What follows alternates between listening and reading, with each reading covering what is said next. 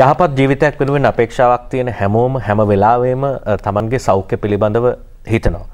සමහර වෙලාවට අපේ කාර්යබහුලකම වෙනත් රාජකාරී නිසා ඒ පිළිබඳව අවධානය අපෙන් මගහැරෙන අවස්ථාවක් තියෙනවා. නමුත් අපි සූදානම් වුණත් සූදානම් නොවුණත් ඇතැම් වෙලාවට අනපේක්ෂිත විදිහට අපි රෝගයන්ට ගොදුරු වෙන අවස්ථා තියෙනවා. ඒවා සමහර විට ජානමය කාරණා වෙන්න පුළුවන්. එහෙම නැත්නම් බෝ නොවන රෝග වෙන්න පුළුවන්. බෝ වුණා වෙන්න පුළුවන්. කොහොම වුණත් අපි සමහර වෙලාවට අපි අපේක්ෂා නොකර තත්ත්වයන්ට මුහුණ දෙනවා. ඉතින් කොහොම වුණත් ඒවායින් වළකින්න අපි කල්ැතෝ වඩා හොඳින් දැනුවත්ව සිටීමයි වැදගත්. අපි දන්නවා ලෝකයේ බොහෝ දෙනෙකුට බෝ නොවන රෝග නිසා අත්වන ඉරණම පිළිබඳව සමහර වෙලාවට මරණානුපාත ඉහළ යන්න හේතුවක් වෙන්න පුළුවන්. සමහර වෙලාවට අපි අපේක්ෂා නොකර ආකාරයෙන් ජීවිතයට යම් බලපෑම් ඇති වෙන්න පුළුවන්.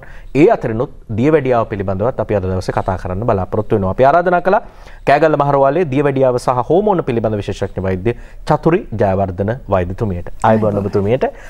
වෛද්‍යතුමිය අපි මුලින්ම සඳහන් කරොත් මේ දියවැඩියාව බෝ නොවන රෝග අතරින් වඩා වැඩියෙන් හිස ඔසවපු තත්වයක් වර්තමානයේ දකින්න තියෙනවා. ඒකට විශේෂ හේතුවක් තියෙනවද? ඔව් අපි දැන් ගත්තොතින් බෝ නොවන රෝගයක් කියලා අපි හඳුන්වන්නේ යම්කිසි පුද්ගලයෙකුගෙන් වෙනත් පුද්ගලයෙකුට බෝ වෙන්නේ නැති රෝගයක්. දැන් අපි දැන් ලෝකයේ සිදුවෙනු ලබන මරණ ගත්තොතින් මේ බෝ නොවන රෝග නිසා සිදුවන මරණ ප්‍රමාණය ඉතාමත් වැඩි. ඉතින් ලංකාවේ තත්වයක් මේකට දෙවෙනි වෙන්නේ නැහැ. මේ බෝ නොවන රෝග විදිහට උදාහරණයක් විදිහට හෘදයාබාධයක්, එහෙමත් නැතිනම් අංශභාග තත්වයක්, එහෙමත් නැතිනම් පිළිකාමය තත්වයක් සහ තවත් සමහර රෝග තියෙනවා බෝ නොවන ශ්වසන රෝග, උදාහරණයක් විදිහට ඇදුම වගේ. ඉතින් මේ සියලුම රෝග අභිබවමින් දියවැඩියාව ප්‍රමුඛ ස්ථානය ලබාගෙන තියෙනවා. ඒ වගේම දියවැඩියාව නිසා, කියන්නේ දියවැඩියාව කියලා කියන්නේ බෝ වෙන්නේ නැති රෝගයක්. ඒ වගේම දියවැඩියාව නිසා ඇතිවන අතුරු ආබාධ, කියන්නේ අනෙකුත් බෝ නොවන රෝග ඇතිවීමේ ප්‍රධාන අවදානමක් තියෙනවා ඔබ දියවැඩියාවෙන් පෙළෙනවා නම්. විශේෂයෙන්ම හෘදයාබාධ, අංශභාග, වකුගඩු අකර්මණ්‍යතාව, මේ වගේ අනෙකුත් බෝ නොවන රැසකට අතවනන රෝගයක් විදිහට දියවැඩියාව අපට හඳුන්වන්න පුළුවන්. ඔව්. අපි කතා කරපු ගමන් කියන්නේ දියවැඩියාව හැදෙන්නේ කට පරිස්සම් කරගන්නේ නැති නිසා කියලානේ. සාමාන්‍යයෙන් ආහාර වලින් පාලනයක් නැති නිසා කියලා. ඇත්තටම එහෙමද? දියවැඩියාව ඇති වෙන්නේ අපි කන බොන දේවල් නිසාමද? ඇත්තටම ඒ කියපු කාරණාවෙත් යම් කිසි සත්‍යතාවයක් තියෙනවා. දැන් උදාහරණයක් විදිහට. නමුත් ඒකම නෙවෙයි. තව අනිකුත් සාධකත් මේ සඳහා බලපානවා. ඉතින් දැන් අපි දියවැඩියාව කියලා කියන්නේ ශරීරයේ තියෙන, එහෙම නැතිනම් අපි කියනවා රුධිරයේ තියෙන ග්ලූකෝස් මට්ටම. අපි සාමාන්‍ය කට ව්‍යවහාරය කියනවා ලේවල සීනි අවශ්‍ය ප්‍රමාණයට වඩා වැඩිපුර තිබීම තමයි අපි දියවැඩියාව කියලා හඳුන්වන්නේ. ඒ කියන්නේ යම්කිසි තිබිය යුතු ප්‍රශස්ත අගයක් තියෙනවා. ඒකට වඩා ඉහළ අගයක පැවතීම තමයි දියවැඩියාව කියලා හඳුන්වන්නේ.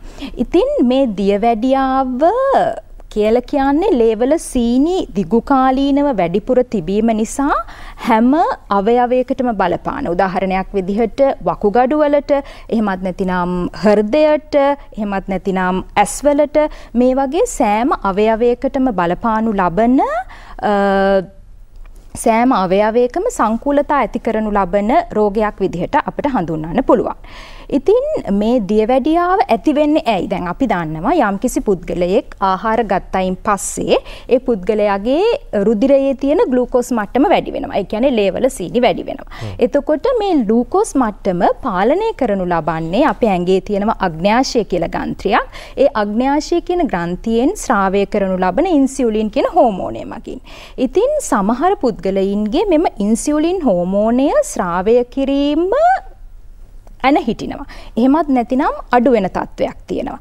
ඒක නිසා දියවැඩියාව ඇති වෙන්න පුළුවන්. තවත් සමහර පුද්ගලයින් ඉන්නවා ඒ පුද්ගලයින්ගේ ශරීරයේ ඇතිපමණ ඉන්සියුලින් තියෙනවා. නමුත් ඒ තියෙන ඉන්සියුලින් වලට ඇඟෙන්ම ප්‍රතිරෝධයක් ඇති වෙනවා. ඒ කියන්නේ ඕනතරම් ඉන්සියුලින් තිබුණට ඒ ඉන්සියුලින් වැඩ කරන්නේ නැහැ. ඒක නිසා ඉන්සියුලින් ප්‍රතිරෝධයක් ඇති වෙනවා. මේ ඇති වෙනු ලබන, කියන්නේ ඉන්සියුලින් වල තියෙනු ලබන අඩපණවීම, එහෙමත් නැතිනම් ඉන්සියුලින් ස්‍රාවයේ ඇතිවන අඩුවීමක්, එහෙමත් නැතිනම් ඉන්සියුලින් වලට ඇතිවන ප්‍රතිරෝධයක් නිසා දියවැඩියාව හැදෙන්න පුළුවන්. දැන් අපි ගත්තොත් දියවැඩියාවේ වර්ග කිහිපයක් තියෙනවා. දැන් පළවෙනි වර්ගයේ දියවැඩියාව ගත්තහම පළවෙනි වර්ගයේ දියවැඩියාව කියලා කියන්නේ ඉන්සියුලින් අත්‍යවශ්‍ය වෙන දියවැඩියාව. මෙය ගොඩක් වෙලාවට හැදෙන්නේ කුඩා ළමයින්ට සහ නව යොවුන් වියේ පසු වෙන ළමයින්ට. අපි උදාහරණයක් විදිහට කියනවා ටීනේජර්ස්ලාට. ඒ වුණාට මේ දියවැඩියාව අනෙකුත් වැඩිහිටි පුද්ගලයින්ටත් හැදෙන්න පුළුවන්. ඉතින් මේ type 1 diabetes එහෙමත් නැතිනම් පළවෙනි වර්ගයේ දියවැඩියාව ඇත්තටම අපට ඒක වළක්ව ගන්න කරන්න පුළුවන් දේ අවමයි. ඒ කියන්නේ ගොඩක් වෙලාවට ජානමය සාධක සහ අනිකුත් සාධක නිසා එය ඇති වුණාට අපට ඒක වළක්ව ගන්න විදිහක් නැහැ. ඉතින් මේ පළවෙනි වර්ගයේ දියවැඩියාව තියෙන පුද්ගලයෙක් අනිවාර්යෙන්ම ජීවත් වීම සඳහා ඉන්සියුලින් ලබා ගත යුතුමයි.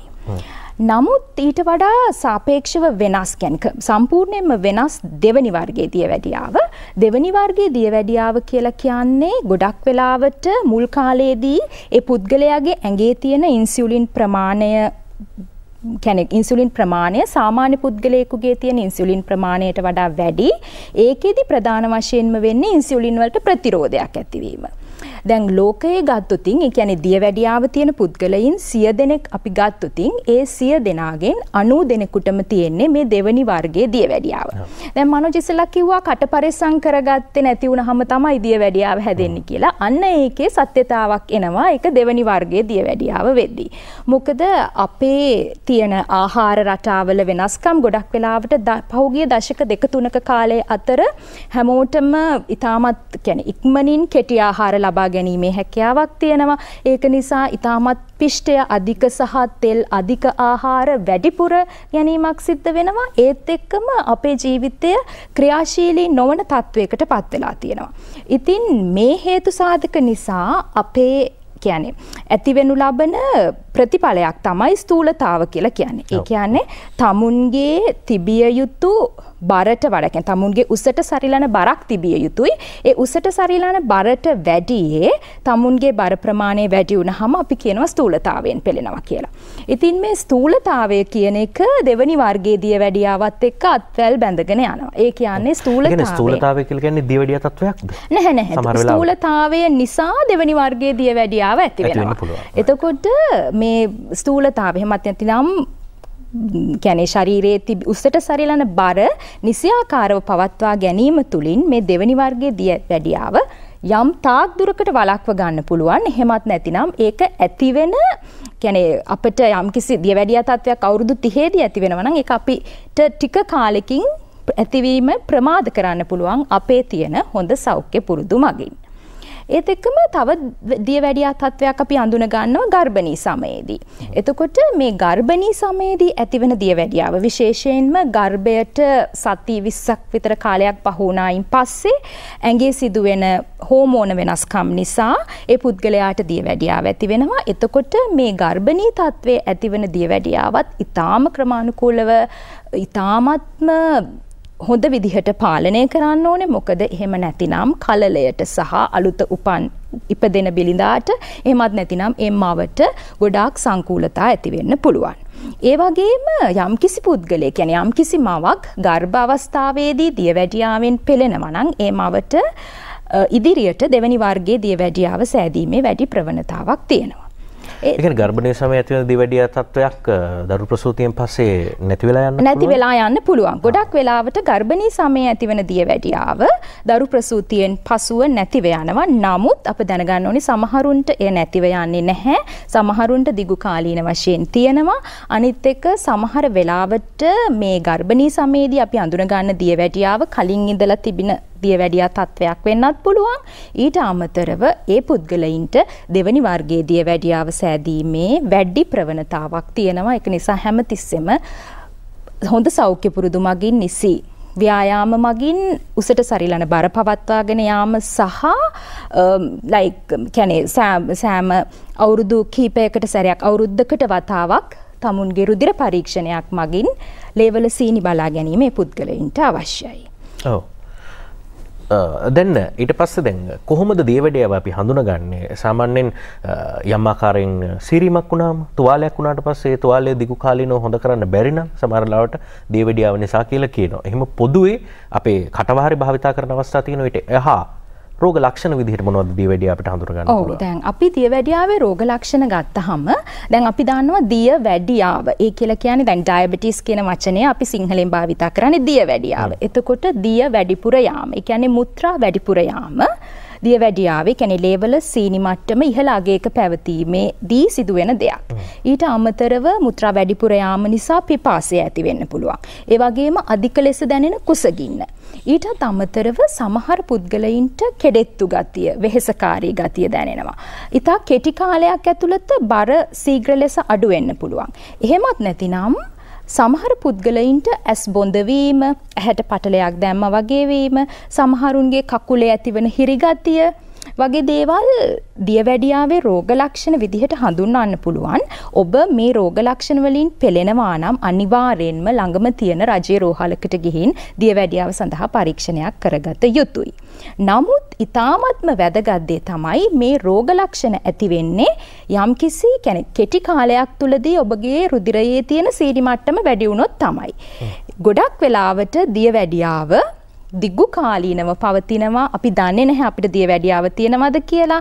අපි දන්නේ නැහැ මොකද අපිට කිසිම රෝග ලක්ෂණයක් ඇති වෙන්නේ නැහැ. අපි වෙනදා විදිහටම අපි වැඩ ටික කරගෙන යනවා. ඒක නිසා ඊටමත් වැදගත් වෙනවා ඉතාමත් වැදගත් වෙන්නේ දියවැඩියාව මේ කිසිදු රෝග ලක්ෂණයක් නොපෙන්වා උනත් තියෙන්න පුළුවන්. ඉතින් සමහරු අපි දකිනවා දියවැඩියාව කියලා හඳුන්වා ගන්න දියවැඩියාවේ සංකූලතාවයක් ඇවිල්ලා ඒ සංකූලතාවයේ රෝහලකට ඒ සංකූලතාවය නිසා රෝහලකට පැමිණෙද්දී උදාහරණයක් විදිහට හෘදයාබාධයක් හැදිලා රෝහලට පැමිණෙද්දී පුද්ගලයාගේ ලේවල සීනි ප්‍රමාණය වැඩි. එතකොට මේක දිගු කාලීනව ඇඟේ තිබිලා සංකූලතාවයක් ඇති වෙලා තියෙන්නේ. ඊට අමතරව සමහර වෙනවා සුව නොවන තුවාල. සමහරකට කකුල කපන්න පවා සිද්ධ වෙනවා. නමුත් දන්නේ නැහැ තමුන්ට දියවැඩියාව තිබුණාද කියලා. ඉතින් මේ වගේ සංකූලතා ඇති වෙන්නට කලින් ඒක අඳුන ගැනීම ඉතාමත් වැදගත් වෙනවා. එතකොට දැන් අපි ඇයි මේක කියන්නේ කොයි පුද්ගලයින්ගේද දියවැඩියාව අඳුන ගන්න ඕනේ කියන එක ඊළඟට ප්‍රශ්නයක් වෙනවා.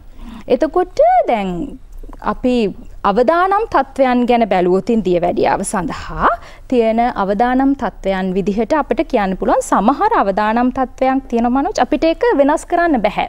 උදාහරණයක් විදිහට වයස. ඒ කියන්නේ දැන් අවුරුදු 30ක පුද්ගලයෙකුට වඩා අවුරුදු 50ක පුද්ගලයෙකුට දියවැඩියාව සෑදීමේ තියෙන අවදානම වැඩි. වයස නිසා. තවත් එකක් තියෙනවා අපේ ප්‍රවේණය කියන්නේ අපේ අම්මට තාත්තට දියවැඩියාව තියෙනවා නම් අපේ සහෝදර සහෝදරයන්ට ඒ වගේ ළඟ ඥාතීන්ට කියන්නේ ලේ ඥාතීන්ට දියවැඩියාව තියෙනවා නම් යම්කිසි පුද්ගලයෙකුට දියවැඩියාව සෑදීමේ තියෙන ප්‍රවණතාව වැඩි.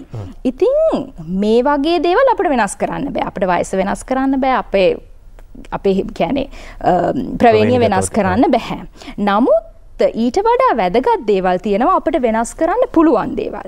උදාහරණයක් විදිහට කියන්නේ අපි දැන් අර කලින් කිව්වා වගේ සෞඛ්‍ය සම්පන්න ආහාර රටාවකට පුරුදු වුණොත් ඒ කියන්නේ අපි ඇඩඩ් sugar කියලා හඳුන්වනවා එකතු කරගන්නා සීනි අවම කරලා පිෂ්ඨය අවම කරලා ඒ වගේ සෞඛ්‍ය සම්පන්න ආහාර රටාවකට පුරුදු වීමෙන් සහ නිරන්තර ක්‍රියාශීලී ජීවිතයක් ගත කිරීම. දැන් අපි කියනවා ව්‍යායාම ගත්තහම සාමාන්‍යයෙන් හැමදාම මධ්‍යම තීව්‍ර වර්ගයේ ඒ කියන්නේ ඉක්මනින් ඇවිදගෙන යාම පිහිනීම වගේ දේවල් දවසකට විනාඩි 30ක්වත් කරන්න කියලා අඩු ගානේ දවස් 5ක් දවස් 7න් දවස් 5ක් කරන්න කියලා. නමුත් සමහරෙකුට මේ සඳහාම කැප නොවෙන්න පුළුවන්. එතකොට වෙන්නේ කියන්නේ තමුන්ගේ එදිනෙදා ජීවිතේ ක්‍රියාශීලී කරගත්තොත් ඒ කියන්නේ බස් එකේ හෝල්ට් එකක් විතර යන්න තියෙනවා නම් ඒක බහැලා පයින් යනවා. ඒ වගේ දේවල් කිරීම තුලින් විශේෂයෙන්ම මේ සියල්ලකින්ම වෙන්නේ තමුන්ගේ උසට සරිලන බර පවත්වාගෙන යාම ව්‍යායාම වල වෙනත්ුත් ව්‍යායාම ඉතාමත් හොඳයි වෙනත් දේවල් කියන්නේ ගොඩාක් හොඳ ප්‍රතිඵල තියෙන ව්‍යායාමවල ඒ වගේම මේ ස්ථූලතාව වළක්වා ගැනීම තුලින් දියවැඩියාව වළක්ව ගන්න පුළුවන්. ඉතින් ඔබ ස්ථූලතාවයෙන් පෙළෙනවා නම් ඔබට දියවැඩියාව සෑදීමේ වැඩි අවදානමක් තියෙනවා. ඒ වගේම ඔබට අර කලින් කිව්වා වගේ ඔබ ගර්භණී සමයේ දියවැඩියාවෙන් පෙළුණා නම් ඔබට දෙවෙනි වර්ගයේ දියවැඩියාව සෑදීමේ වැඩි අවදානමක් තියෙනවා. ඊට අමතරව ඔය අනෙකුත් නිදන්ගත රෝගී තත්ත්වයන් උදාහරණයක් විදිහට අධිරුධිර පීඩනය. එහෙමත් නැතිනම් ලේවල තියෙන කොලෙස්ටරෝල් මට්ටම වැඩිවීම. එතකොට ඒ වගේ දේවල් නිසා පුද්ගලයෙකුට දියවැඩියාව සෑදීමේ වැඩි අවදානම් තත්ත්වයක් පවතිනවා. ඔව්. එවැනි තත්ත්වයන් හඳුනා ගන්න, එවැනි තත්ත්වයන් අවම කරන්න මොනවද අපි කරන්න කියලා දිගින් දිගටම මේ පිළිබඳව කතා කරත් අපිට දැනගන්න පුළුවන්. මම හිතන්නේ ඉදිරියේදී අපිට මේ සාකච්ඡාව තවදුරටත් අරගෙන යන්න පුළුවන්. ඔව් අනිවාර්යෙන්ම අපි ඉදිරි සතිවලදී බලාපොරොත්තු වෙමු කතා කරන්න දියවැඩියාව අපි කොහොමද පාලනය කරන්නේ? දියවැඩියාව සඳහා තියෙන ඖෂධමය ප්‍රතිකාර මොනවද? බොන බෙහෙත් මොනවද? සහ ඒට ලබාගත යුතු එන්නත් මොනවද? සහ මේ දියවැඩියාවේ ඇතිවන සංකූලතා කොහොමද? මේ සංකූලතා කොහොමද අපි කලින් අඳුනගන්නේ?